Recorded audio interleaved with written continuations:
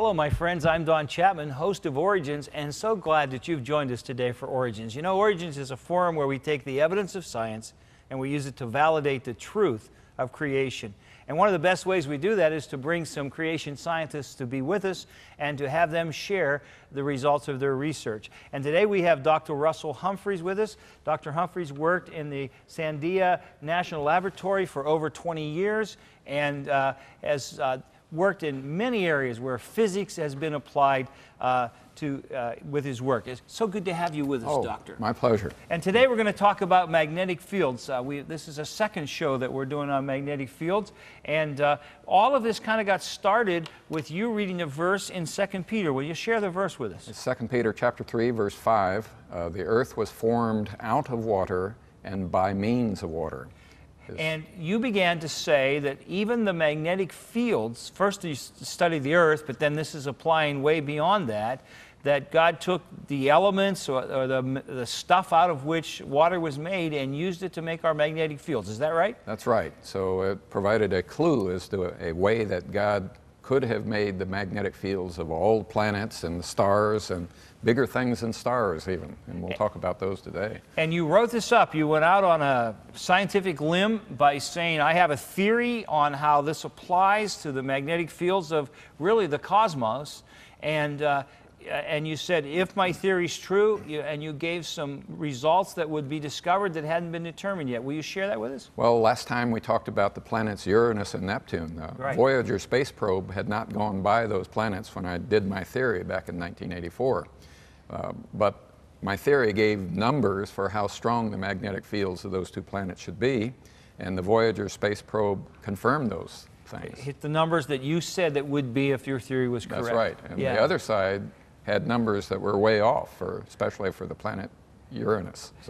And that's amazing that and validates your theory. Now there are two other things that came out of two other predictions you made as well. Yes, and let's talk about those. All right. Let's talk about Mars first. Mars' crust is strongly magnetized, and you see, my theory said that Mars would have been created with a strong magnetic field, but since its core is very small, its magnetic field would have decayed away rapidly. We talked about that last time, how fast the fields go away. And so Mars has very little overall planetary magnetic field now. And it's because their core is different than the Earth, is that right? That's right. Yeah. So my theory said it would have had a strong field in the past, back when God was forming the crust of the planets. So if it had a strong magnetic field, then the crust should still be magnetized strongly. And there was a space probe, Mars Global Surveyor, that swooped very close to the surface of the planet and plotted out its magnetic field. And here you see red and blue areas. The red areas are where the field is northward pointed up. The blue areas are where the field is pointed southwards. And the strength of the field in those, the magnetization of those rocks is strong. And this means that Mars did have a strong magnetic field in the past. So it was a validation of the theory, a third prediction. Now, if I just talk to a layman here for a minute, if I took a compass here on Earth, it's going to point to magnetic north. Mm-hmm. If I took that compass and I went to Mars, because the magnetization is in the crust, if I stood in different places, it might point different directions. Yes, and if you had one that pivoted up and down, it would try to point down in one place and up in another. Because it doesn't have a core or a central place, it's throughout the crust. Right. That's fascinating. All right, what else have you got there? Okay, that was Mars, and then there was another planet, Mercury, that I made a prediction for. And turns out that all of this says that Mercury's magnetic field is young. So let's talk about this graph here. I've plotted for the techies a graph of time from creation in 4000 BC to 2000 AD, 6,000 years of history. And on this graph, the decay of magnetic fields should look like a straight line. So magnetic moment for the techies, that's just a measure of how strong the planet's magnetic field is. And I had a created value, my theory said. And then you see these two little dots down here. the first of them was a measurement that Mariner 10 made in 1975. So I found out that it had a half-life of a fairly small number, 460, 470 years. And that tells me the field is decaying fast, which it should, because Mercury is a very small planet, wouldn't have a large core to maintain the magnetic field long. Another space probe went by Mercury, and that was the Messenger space probe. And it went by in January 2008, and there's a picture of Messenger right there. Its magnetic boom hanging out over the planet Mercury. And I'm going to blow up this part of the graph now so that we can see a little bit more closely. And here's time from 1975 when Mariner went by, here, and the strength of the field plus the error bars. And the blue lines here and here show that slope that I already determined from my theory. And then Messenger measured a field down here with its error bars around here, and that laps over my prediction, but it may even be smaller because there's a clean break between the two error bars. It may be that the Mercury's field is even smaller than I predicted, and there's ways I could adjust my theory to fit that very easily. The other guys are going to have a real problem if Mercury's magnetic field has changed that much in just 30 years. But it's dropping at the rate or even a little more than what you thought it was. Exactly. Which kind of validates your theory, and in fact does validate your theory. Yeah, it does. Fascinating. All right, let's talk about the sun. Let's get to something really big, okay? This is a plot of what the sun does to magnetic fields. When there are no sunspots on the sun, the magnetic field is kind of simple. It goes north and south, just like the Earth.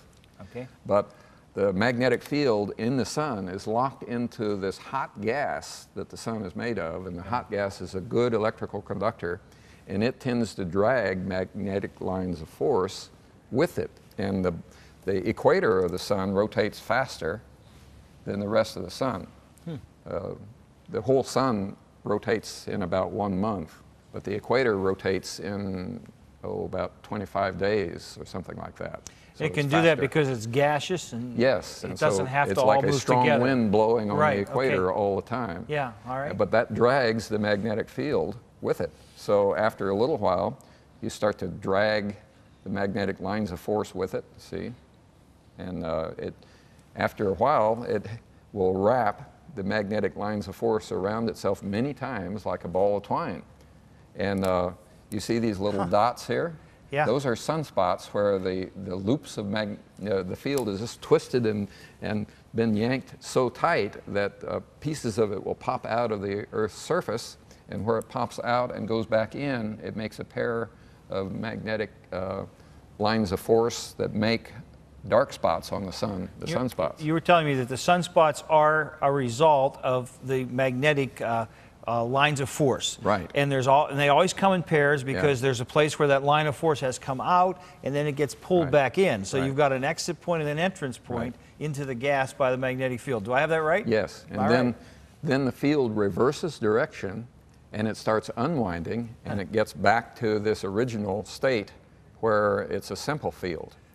So it adds magnetic field every 11 years. It twists itself and has more magnetic field, but then it unwinds itself and goes back to its original state. And it does this on a periodic basis? Yes, on every 11 years. 11-year cycle. That's amazing. Yeah, that's the sunspot cycle. Okay. But when it's in this simple state, it turns out that the field is 80% of what my theory says the magnetic field would have been at the beginning. So the sun is a large body, and yet it's working hard on that magnetic field, yet it hasn't been able to get rid of very much of it in all this time. So sun is, I'm happy with this. Okay, that's exciting. So not much energy lost per cycle of sunspot cycles. Now, so the solar system, the whole solar system, including the sun, that data fit the theory only if you meet certain biblical conditions. Now, smaller bodies like the Earth and Mercury and Ganymede and all these other bodies in the solar system, they need a history to explain the data that's as short as 6,000 years. So if the history were millions of years, there would be no magnetic field left in those smaller bodies. And then the planets and sun have to start as water. They can't start as sawdust or iron or nickel or calcium or any of those things because there would be too little B. That's the physicist abbreviation for magnetic field. There would be too little magnetic field, and the sun couldn't have been all hydrogen to begin with, like it now is, because then you'd get too much magnetic field. So you have to start with water, and you have to start only 6,000 years ago.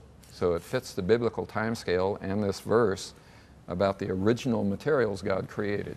That is absolutely amazing. There's a lot of different stars, but ordinary stars are most common, like ours, and they have about the same strength, 10 Gauss for you techies out there, as our sun does near its poles. But there are things called magnetic stars, which have apparently wrapped themselves up like the sun does, but have kept their fields strong, and they're about 1,000 times stronger than the sun, 1,000 Gauss. And then there are these things called white dwarfs, which are compressed, and they've gotten even stronger fields, and that fits my theory too, over 10 million Gauss, very strong. Then these things called pulsars, you've heard about them. Yes, sir. They have a whopping field. It's 1 trillion times the Earth's magnetic field. My goodness. 1 trillion Gauss. And then there are these things, these pulsars, a subvariety of them that seem to have just about as big a magnetic field as anything we've ever can imagine. And that would be 100 trillion Gauss. They call those magnetars. And they don't understand them very well. But that may be the largest magnetic field in the universe, is the field of a magnetar. So now I'm going to plot on a graph, for the techies especially, the density of different stars, grams per cubic centimeter, from the sun way over here to magnetars way out here. Okay. And then the strength of the magnetic field. Now for most stars over here, this little green area, including our sun, is down here. This red line is what my theory would just predict without the stars wrapping magnetic field around themselves.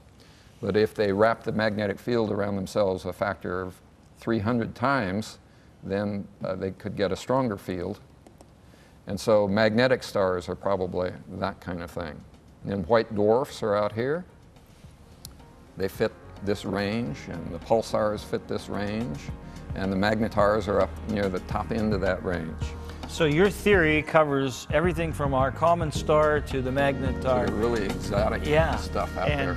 And so the theory, wherever we go, it seems to be valid. That's exactly right. God seems to have included magnetic fields as part of his original clue to creation. It fits the plan. Yeah. Well, that's fascinating. We've got some application to make. We've got to take a break right now. Don't you go away. We're going to see how significant this is for each of us. We'll be right back.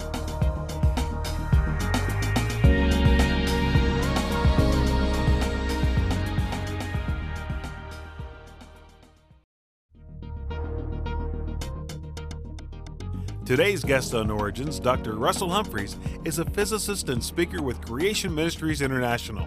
Russ did scientific research for 22 years at Sandia National Laboratories and has published some 20 papers in secular scientific journals. He is the author of Starlight in Time, where he proposes a model for a young universe. Book orders are being taken at 800-616-1264. Russ has also been involved with the RATE Project, which has produced breakthroughs on the subject of radiometric dating. Dr. Humphreys can be reached at Creation Ministries International, P.O. Box 350, Atlanta, Georgia 30127, or visit the website www.creation.com.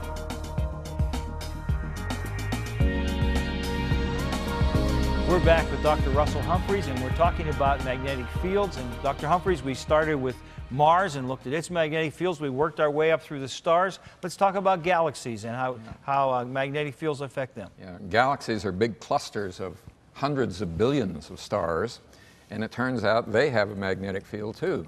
Galaxies Not have just the individual magnetic stars, field. but the galaxy, as a whole has a magnetic field. And this is a plot of the magnetic field of a galaxy that's moderately far away from us. And they can look at the light from that galaxy and analyze it and tell the strength of the magnetic field. So the strength is about 1,000,000 times smaller than the Earth's magnetic field, but it's a great big object. So the fact that it's big has a lot to do with what's happening. It's impressive that it has that much field. And the lines of force that we talked about, see these yellow lines that I've drawn in on top of that same galaxy. It's called the whirlpool galaxy. A lot of our astronomer friends know that, the amateur astronomers. They follow, these lines of force follow the physical arms of a spiral galaxy. And so the magnetic field is locked into those physical arms, and as the spiral arms get wrapped up by the galaxy, we talked about that one of the origin shows, right. The magnetic fields get wrapped up right along with it. And so this theory fits pretty good. But I don't know how God made galaxies and how he made the magnetic fields. I can only give you my guess. All right. For this. I would call it an educated guess, though. I hope it's educated. Yes, sir. Now this is my guess. God may have created galaxies as extremely dense water, that he took the entire mass of a whole galaxy, all those stars, and made them as very compressed water. And that would put it deep inside a black hole. This thing is called an event horizon, around which at that point very strange things happen to time and space. But inside that black hole would be this extremely compressed water. And it wouldn't be water anymore, it would be a hot gas instantly after God created it. But there would be a strong magnetic field locked into this water. So it's deep in a black hole, and the mass is hundreds of billions times our sun.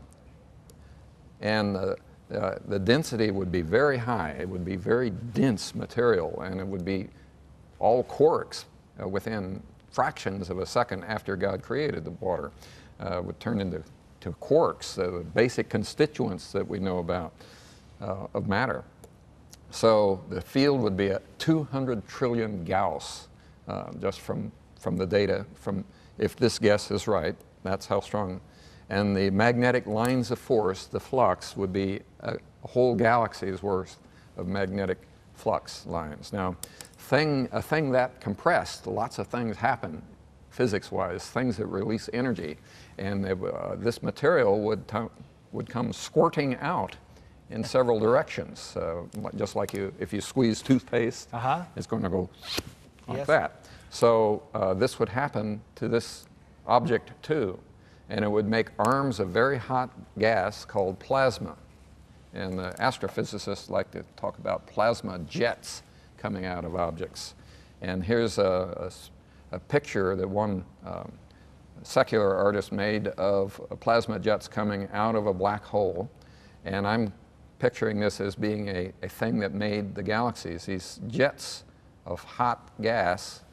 I'm then proposing that God made into stars. So jets squirt from this black hole, and they would have to be 50,000 light years long. A light year is 6 trillion miles, and the diameter of a galaxy is 100,000 light years. So each of these arms would make up half of a galaxy.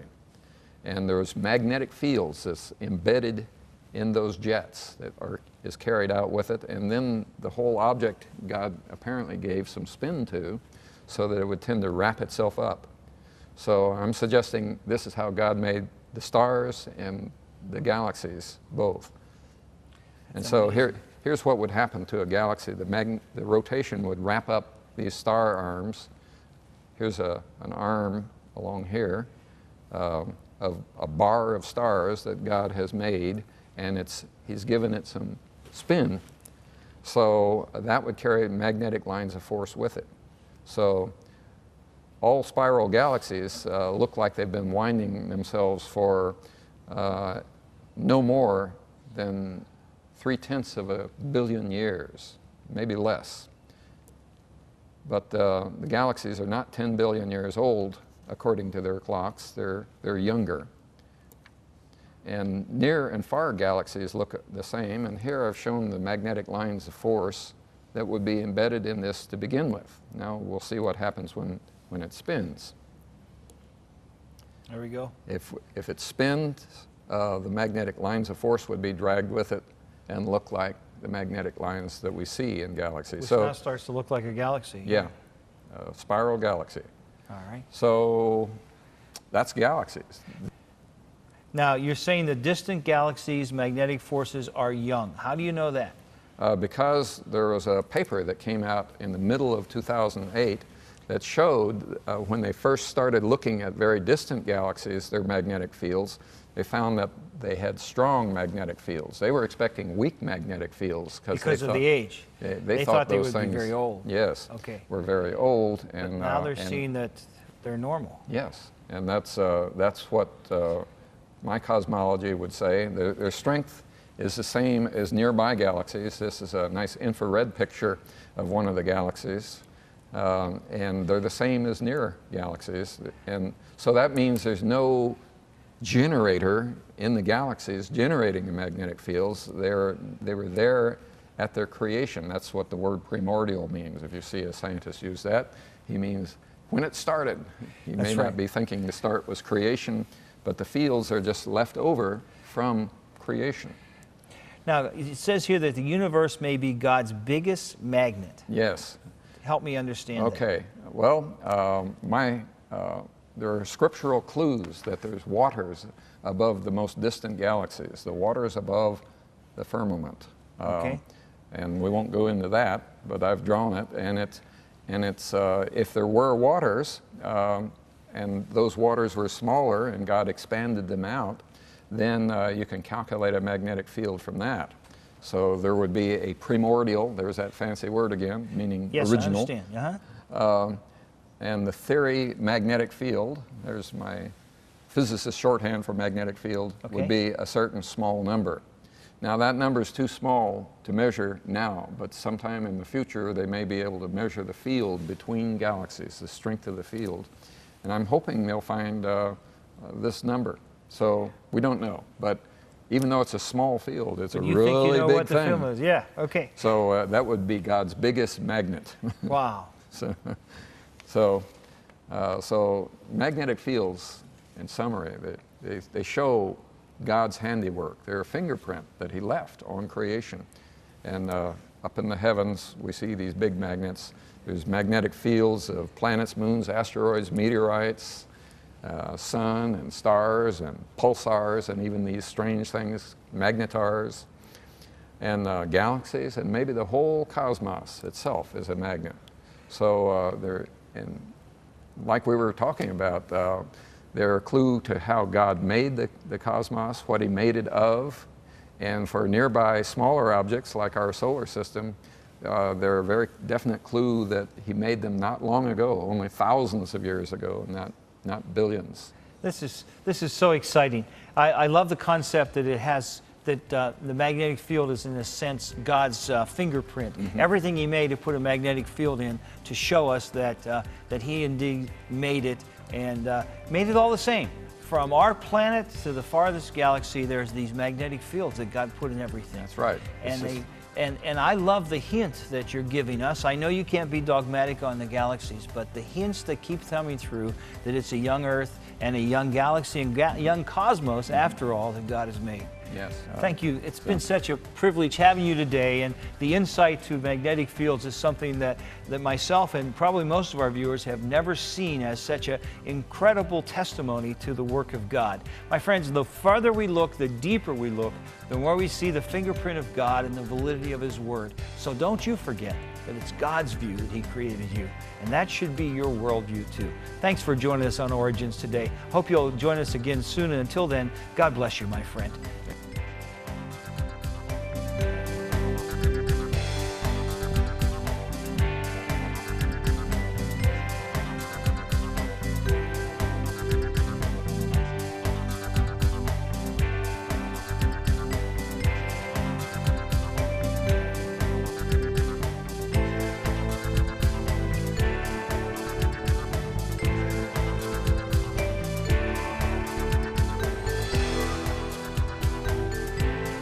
thank you for watching this edition of Origins. If you'd like a copy of the PowerPoint information presented today, you can download a PDF file from our website at www.originstv.org. Or for a DVD of this series, send a $12 donation to cover shipping and handling and write to Origins, program number 1202, Cornerstone Television, Well, Pennsylvania 15148.